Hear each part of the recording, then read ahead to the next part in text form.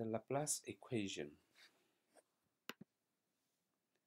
Consider a sphere of radius r.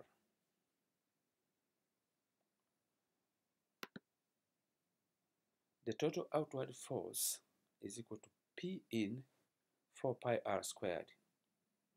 The total inward force is equal to P out 4 pi r squared plus gamma dA,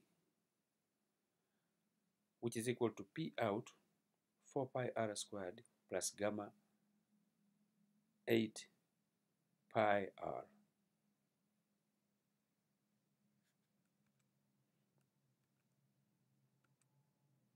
At mechanical equilibrium, the two forces are equal. Hence, pi in 4 pi r squared is equal to P out 4 pi r squared plus 8 pi r gamma. This implies P in minus P out is equal to 2 gamma over r. The Laplace equation. A more general form for shapes other than a sphere, such as a shape with two radii of curvature, r1 and r2, is P in minus P out is equal to gamma, open bracket again, 1 over r1, close bracket, plus, open bracket, 1 over r2, close bracket, close the main bracket.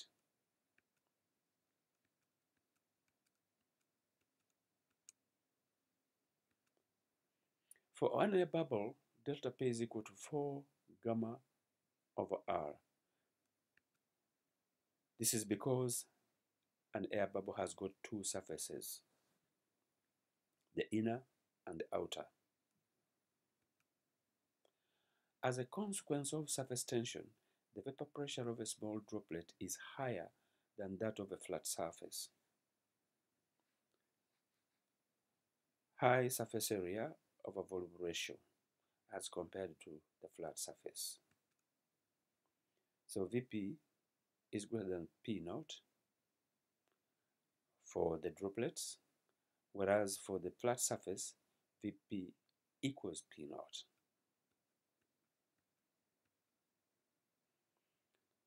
Look at that diagram. We have a capillary immersed into a liquid. The pressure above the flat part of the liquid is P naught, but the pressure at the curved interface, Vp, is less than P naught. This is at the meniscus as shown in the diagram. The Kelvin equation. Suppose the n moles of a liquid from a flat surface condense on a droplet of liquid, as shown in the diagram. That is, dn moles are transferred to the droplet.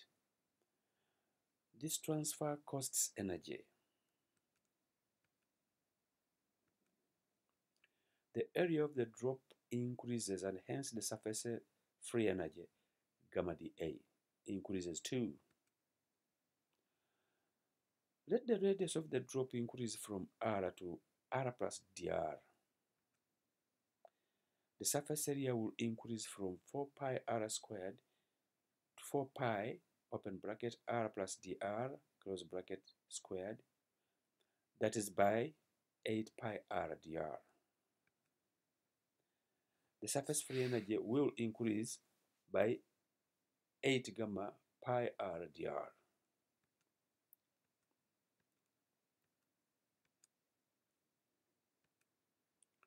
Let the number of moles transferred be dn and the pressure at the planar surface be P naught. Let the pressure at the drop be PR. From thermodynamics, we know that the free energy increase is given by the nRT, natural log of, open bracket, PR over P naught, close bracket. If we assume ideal gas behavior, and equate the two, we have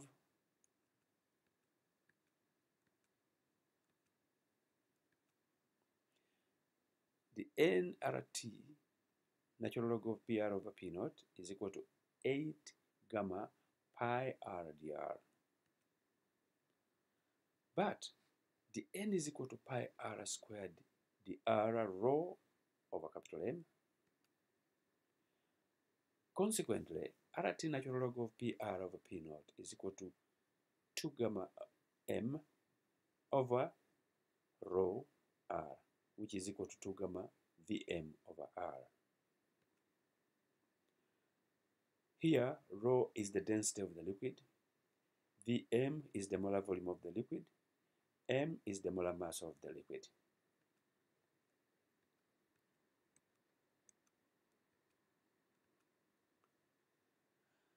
As a consequence of the Kelvin equation, we have several phenomena. Here's an example of water droplets.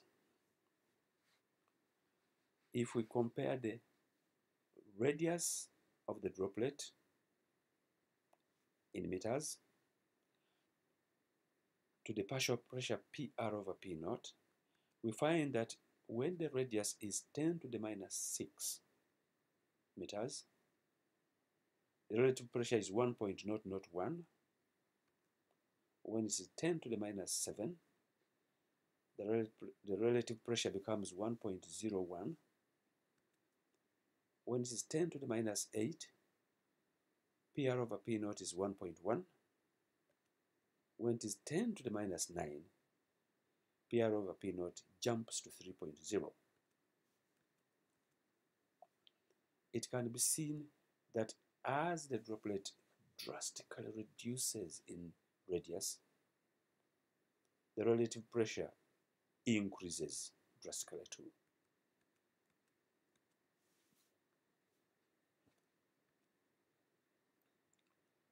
Also, as a consequence of the Kelvin equation, smaller particles are more soluble than large ones. This is shown in the aging of colloidal particles, where small particles dissolve and large ones grow at their expense. 2. In mist, large droplets grow at the expense of the small ones.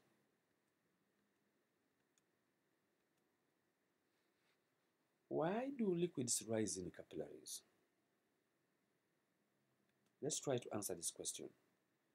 But before that, there are some interesting practical experiences. For instance, nappies get soaked with urine, and also when you use blotting paper, the sucking of the ink by the blotting paper.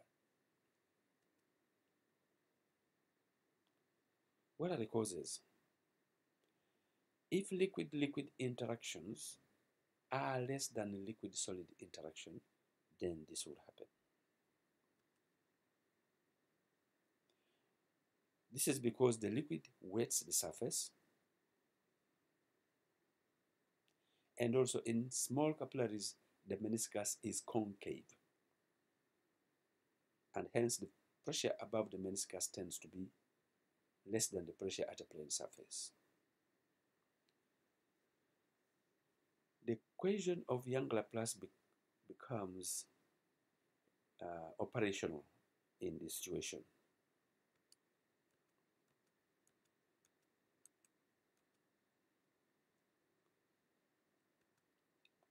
If we look at this diagram, we find that a capillary is immersed in water. Again, the vapor pressure at the flat surface is P naught.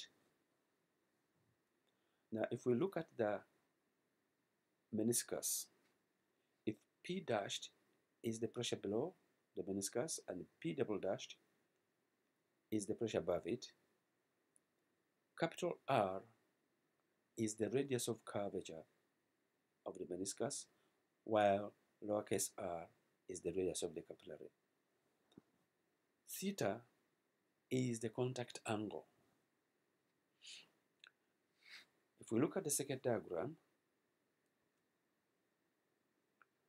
you straight away can see that cos theta is equal to lowercase r over capital R.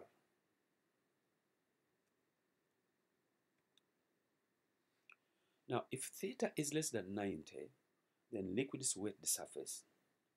Consequently, the meniscus is concave. However, if theta is greater than 90, the meniscus is convex. Concave meniscus implies capillary rise. This is because P dashed under the curve is less than P double prime above it. But P double prime is equal to P naught. So the liquid rises until the weight of the liquid column just balances the difference across the curved meniscus.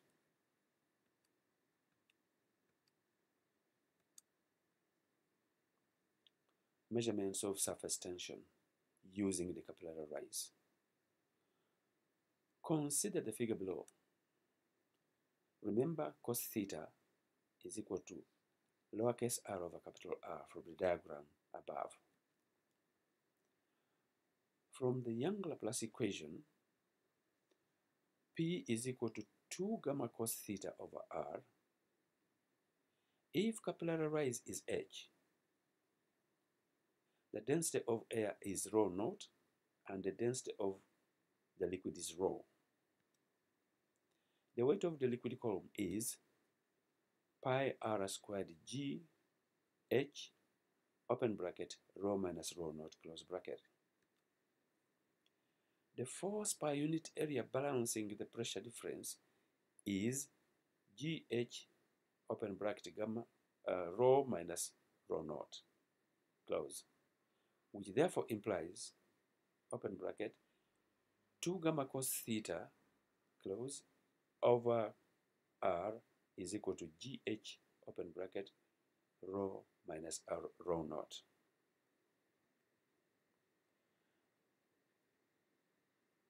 Consequently, gamma is equal to a half open bracket gh into open bracket rho minus rho naught close bracket, close the second bracket, r all divided by cos theta.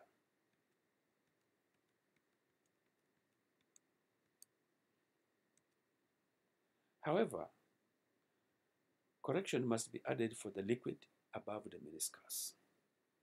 The meniscus is a hemisphere, hence its volume is given by A is equal to 2/3 pi r cubed. The volume of liquid is volume of cylinder, radius r, height r, minus volume of the hemisphere, which is pi r cubed minus 2/3 pi r cubed, which implies that gamma is equal to g into rho minus rho naught close bracket r into h plus r over 3 in bracket, close the major bracket. This is a very accurate method of surface tension measurement. It is accurate to 2 in 10 to the 4.